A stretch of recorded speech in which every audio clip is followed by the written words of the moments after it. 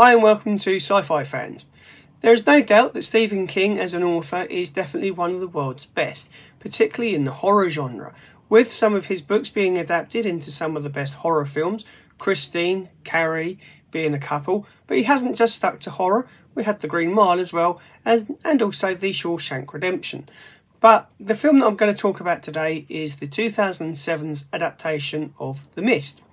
This, I believe, is the second adaptation of the Stephen King novella, but without any more waffling, I will jump to my top 5 points of this film. Number 1, filming schedule.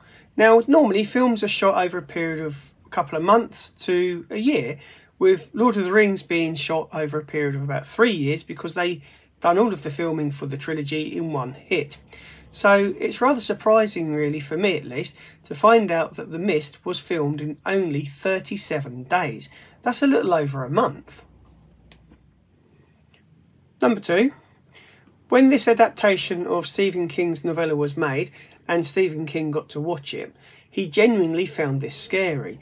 Once he revealed this, Frank Darabont commented that that was the happiest moment in his career. So there you go, he was really pleased that he'd managed to scare the person who created the whole story from the novella. Number 3, The Mist 2007 wasn't Frank Darabont's first Stephen King book that he had adapted into a movie. The other two books were Shawshank Redemption and The Green Mile. So perhaps it's because of his previous experience in adapting Stephen King's work that he managed to make The Mist scary enough that it actually scared Stephen King. Number 4, the flamethrower that is used near the end of the film was made out of parts that the effects department had purchased from a home department store. So they just constructed this thing out of whatever they could find in a DIY shop. This scared Frank Darabont on so many different levels. So there you go. Not only was the film scary, but even the director became very frightened with the prospect, I suppose, of things going wrong with the flamethrower near the end of the film. And before I get to my final piece of trivia for you, if you're enjoying this video, then have you considered liking the video and subscribing to the channel? If not, would you please do that, because that will help me grow this channel to a wider audience and help YouTube push my videos out to more people. So that would really help the channel, and it won't cost you anything. However, if you're a science fiction fan and you want something new to read, then might I suggest that you buy a copy of Broken Ceasefire, available on the Amazon bookstore. So it's definitely me. Yeah, this is available in paperback and hardback editions on the Amazon bookstore, or as I said, mentioned earlier, you can go to any other ebook platforms and download a copy there as well. So on with the 5th and final part of the video.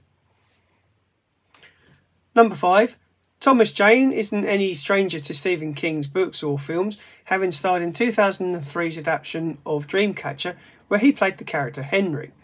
The Mist 2007 was his second Stephen King film that he starred in. And so if one of the characters in The Mist looks familiar to you, that's probably what it is. That's where we're going to wrap up this video. Thank you so much for watching. If you've enjoyed yourself here, then please consider subscribing, and don't forget to hit that like notification, because that really helps the channel grow. I'd love to build an audience of around about 500 to 1,000 followers on here, where we can discuss movies and pop culture. Thank you very much for your time, and I will see you in the next video. Please do check out my weekly podcast. Episodes go out every Monday, and I will hope to see you on those other platforms as well. Take care of yourselves, and I'll see you next time.